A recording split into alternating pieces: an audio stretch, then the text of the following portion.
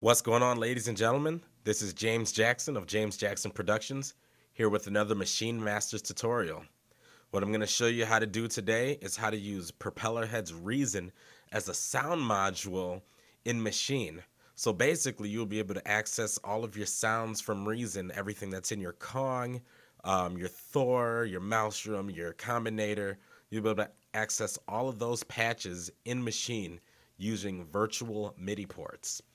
So, to get started, the first thing you're going to have to do is you're going to have to go online and you're going to have to download a free MIDI port. You can use any MIDI, a free virtual MIDI port. Basically, what this does is it creates like a MIDI freeway per se between programs, so you can use multiple programs together.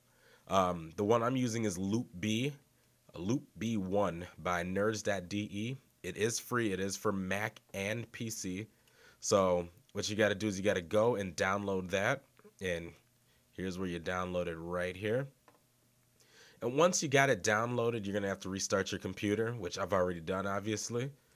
And then to start using it, we're going to show you how to set it up real quick. So what you're going to do is open up Maschine, and as you can see, I've already got a session already open. But what you need to do is go into Maschine, go into File, go to Audio and MIDI Settings, come over here to MIDI, and you want to set your MIDI output. And then you're going to see all of your devices, and then you'll see Loop B internal MIDI. You want to turn the output of that on, and then click OK. Now what you've basically done is you've created a MIDI freeway on your computer for Maschine to send MIDI out to. Now what you need to do is open up Reason, which I've got open right over here. You're going to go into your Preferences menu. Come on, there it is. First thing you're going to have to do is you're going to have to go under Keyboards and Control Surfaces and make sure that your MIDI controller is not selected. And if it's not selected, you're good to go. Then you're going to come under to Advanced, and you're going to have Bus A right here. And this is where you select where Reason is going to get its external sequencing from. So you've got all these different MIDI ports. What you're going to select is Loop B internal MIDI, which is this right here. So that's basically the input. And you hit X and close it out, and you're all set to go. Now, the first thing you're going to do in Reason is you're going to create a mixer track, because you're going to need to control the volume of your sound somehow. And in Reason, no other way to do that than creating a mixer. So create a mixer right away, and then you can create your tracks or your instruments. So you can see I've got a subtractor here. I've also got a brass or a combinator, and I've got 3 combinators here. So bam, 3 combinators, and I've got a subtractor. So, and you see I've got them all, routed to the mixer.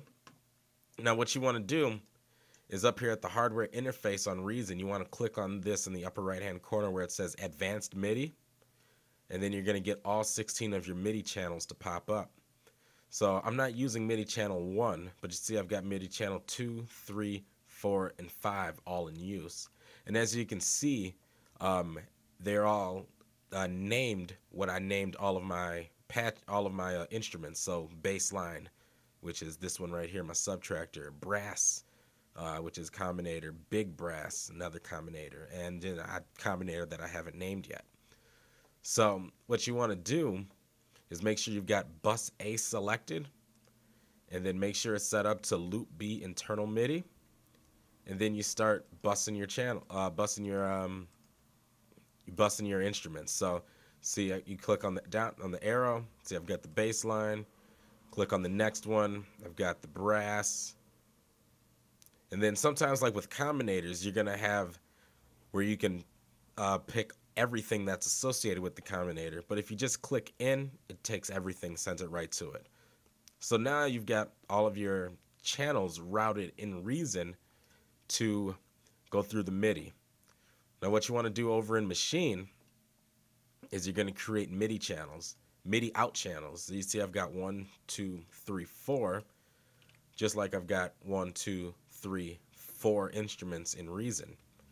So what I'm going to do with create this MIDI out channel. So on the hardware, you just do shift and then you have shift and then browse. Then you go down to MIDI out. If you're not using the hardware and you want to do it with the mouse, you go on to tab 1 and you just click MIDI out.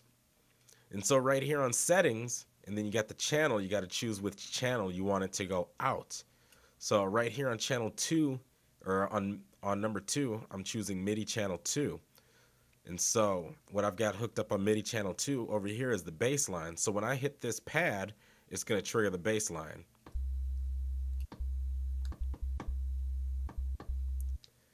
So same thing over here. Now you come over to pad number 3, MIDI out 3. I'm using channel 3, and on channel 3 I've got brass selected. So when I hit pad 3 on the brass, or pad 3 on the machine, you should hear the brass from Reason.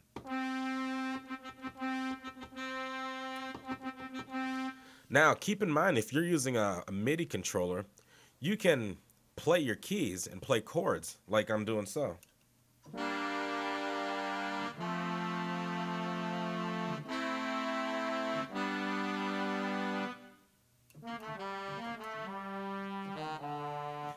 So basically, you're writing MIDI data into Maschine like I've done here. I've written all of this MIDI data into Maschine, and it's going to trigger all of the sounds in Reason, and the sounds in Reason are going to play what I've written. So I'm going to mute out my other groups, and I'm just going to solo. I'm going to solo channel 3, which is the brass. So now you're going to hear what I played, and it's going to follow along with my program.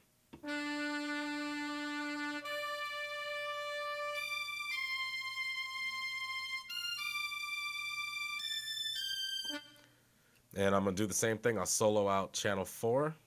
Oops. And that's the big brass. And now you can see over in Reason, you got the meter right here. So you can see exactly how loud your instrument is. And then if you look up here in your advanced MIDI, you can see all of the sounds are being triggered. So when I unsolo,